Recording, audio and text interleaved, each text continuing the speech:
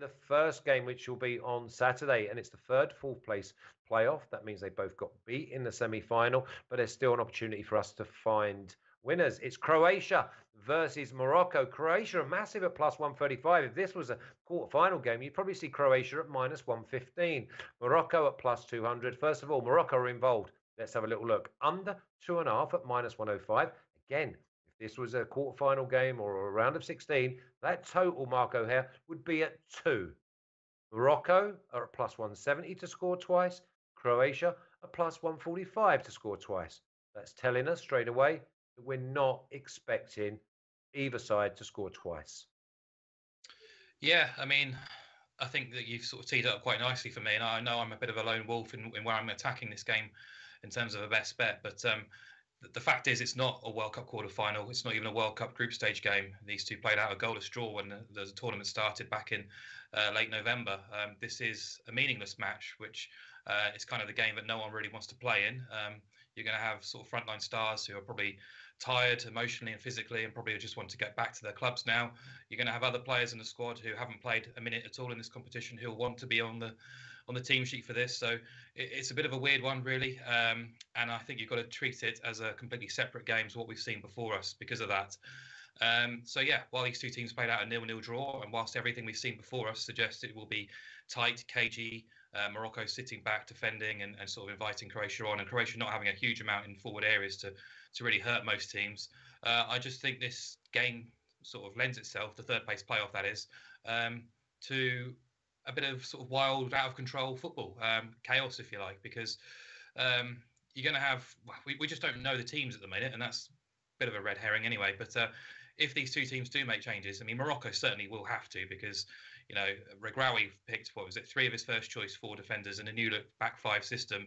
One didn't even make the starting lineup. His captain Saiss was withdrawn within 20 minutes.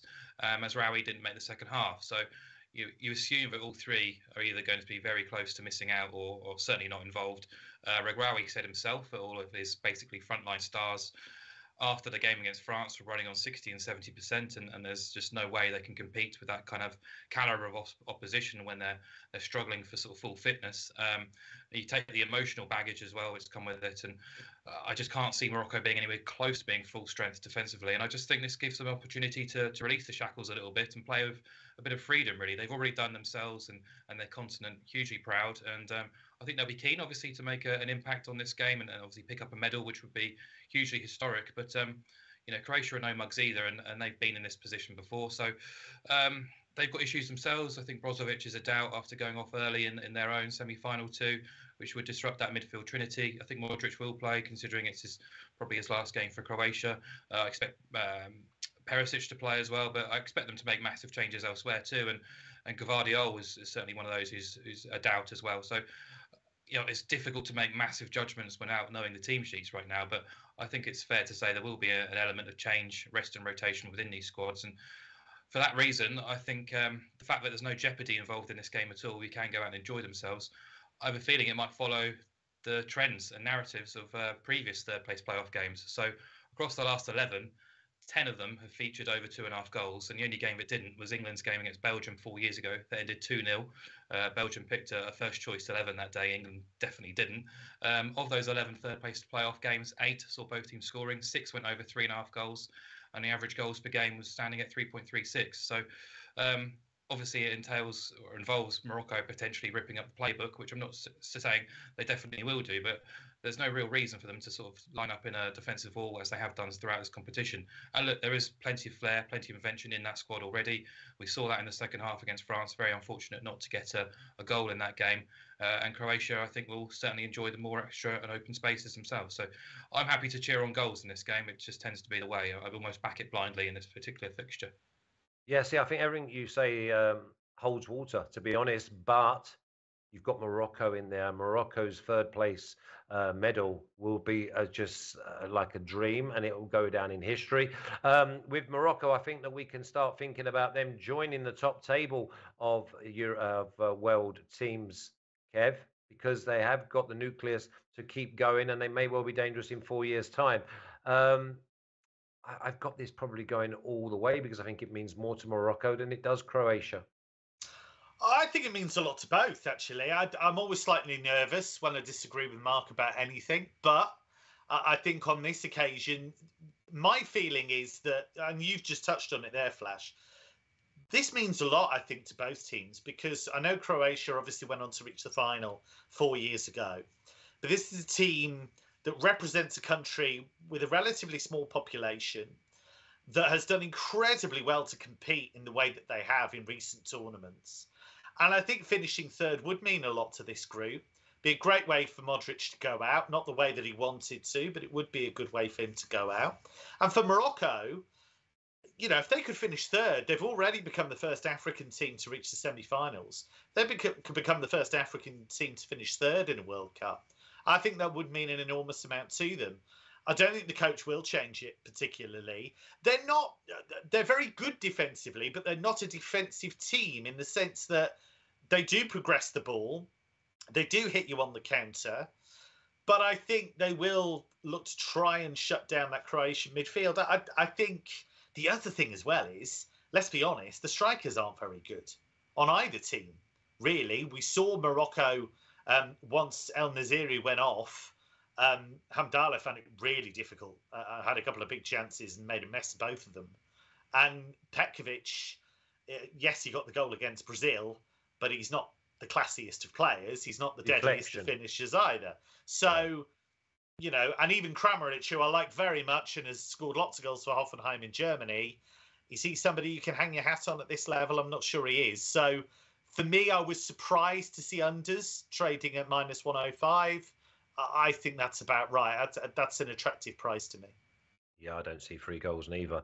I think the draw's a massive runner at +250.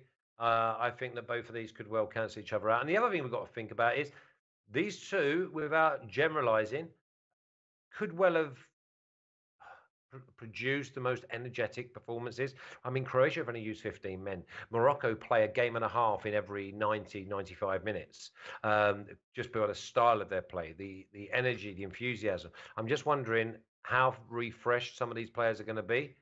Are some players going to come in and this is going to be the first time they kick a ball? So we could see a disjointed game. So that means that, again, we don't want to go behind. That's my worry, Flash, is the fact that, as well, compared to the final, Morocco are coming off a Wednesday night game towards a Saturday afternoon match. That's a very quick turnaround for a team who've been to the wall, you know, physically and emotionally in the last couple of weeks. You know. Yeah, and to back you also, Mark. Obviously, I think that this goes all the way, and I couldn't split them. But to back you, how many of these Croatians is their last like foray on the big scene? I mean, Brozovic, is he going to be there in 4 years' time? Modric, we know no. Lovren be as well. Lovren, do you know what I mean? There's been so many of them that this is the fat lady is already singing, so they might have to leave the stage, and they'll probably want to leave it with a medal. That's why I couldn't split them. I've just gone with maybe the penalties. I think let's have a little look also, because we've got another set of captions on to see like the draw half time, or Croatia to be leading at half time is at +205. Morocco is at +270. The halftime draw, which has been very popular throughout every single game, regardless of opposition, for nearly every single fixture. Halftime draw is at +105. Under or over 8.5 corners. There's another one that neither of these sides have been producing many corners. Kev, any numbers there? Both teams to score no is at +110. I quite like the 1-1 draw. Quite like the half-time draw. I think there might be a bit of caginess here. I totally accept what Mark says about you look at the trends of this fixture. Absolutely, you'd think if you were going to back blindly, you'd go for goals. The only difference is, I think here, normally what you've got is teams at this stage who are only interested in winning the thing. And obviously everybody's interested in winning the thing, but their main aim was, let's win the thing. Oh, we didn't win it. So they're gutted by this stage. Obviously, Croatia and Morocco wanted to win the thing and wanted to get to the final. But there's such pride in what they've done already that I can't see that suddenly going out of the window. I can't see that desire to represent their respective countries in the way that they have. I can't see them junking that here. And I think you've got two good goalkeepers as well. Ivakovic is in the form of his life for Croatia, has played well for Dinamo Zagreb. Bono, we know, is a terrific goalkeeper, was voted La Liga's best goalkeeper last season. He's been a big part of what Sevilla have done in recent seasons. So half-time draw at plus 105, I think that's absolutely fine. Mark, I know this is obviously a market that we don't normally talk about, but it did come up in the Argentina-Croatia semi-final. It's both teams to score an over no, which obviously then brings in the minimum of Croatia win 3-0, and it's plus 900. I mean, it's possible. Of course it is. As I say, Morocco, very quick turnaround for them. Possibly about three of their frontline defenders. There might be rotation elsewhere if players like Amrabat are out on their knees, really, after what's been an incredible campaign. It's very difficult to sort of bet with confidence at this stage without knowing the team sheets, and we won't get that till sort of 90 minutes before kickoff, which is unhelpful, I know. But for an interest bet, that's the way I'm approaching this. It definitely would be to be with goals, and I know I'm a lone wolf in that regard, but I'd be much more inclined to back the plus 110 on BTTS and over 2.5 and sort of take the opposing view. And what about the draw at plus 105 at halftime, or would you fancy that one of these? Because look, you get in plus 205 or plus 270 for either of these sides to be leading at halftime. Yeah, I'd be more pro Croatia rather than sort of taking a halftime draw.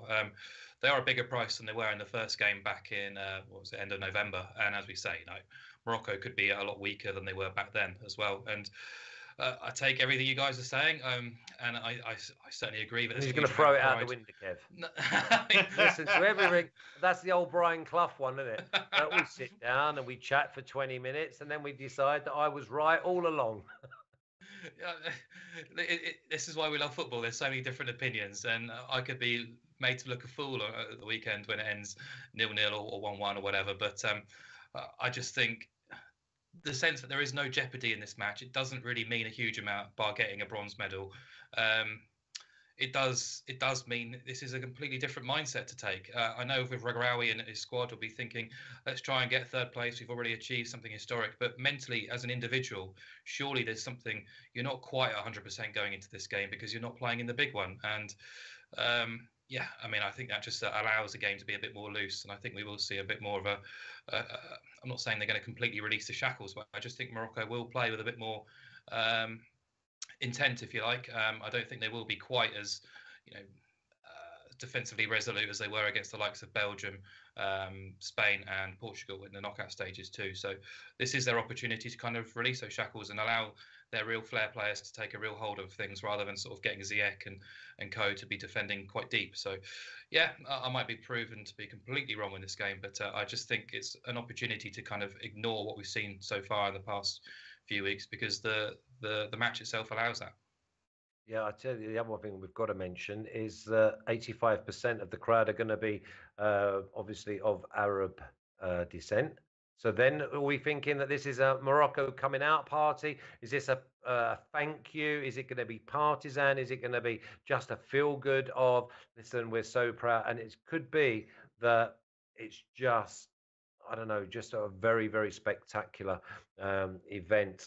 I'm not going to talk about bookings. I want to talk about that in the final because that could be a real flip of a coin job. So let's have a little look at the official picks because I've gone through quite a few for you to give you some options. Michael Hare's gone over 2.5 at minus 115. Kev's gone under 2.5 at minus 1.5, and so have I. I think this is 0-0, 1-1, and if I'm happy, I'll be happy if someone basically gets an extra time winner because there's the other one. Do they really want extra time in the third and fourth place playoff? But you can have the draw on BetUS after 75 minutes and not worry about that. Okay, I've also gone with draw and under. See, Marco Hare, look, see, you rubbed off on me. You did this earlier on in the tournament, and I thought this is the game where this could happen. Draw and under 2.5. So that's 0-0 or 1-1 at plus 325. Morocco to finish third at plus 115. I will be cheering you, Kev, because my next two selections, look at me. Got my arm round both of you. Croatia to win on penalties at plus 1,000 and Morocco to win on penalties at plus 1,000. I love going to a penalty shootout when I don't care I just do not care. I put the telly, turn the sound up, go and put the kettle on, get a biscuit, and then just know that I've cleared a plus 900.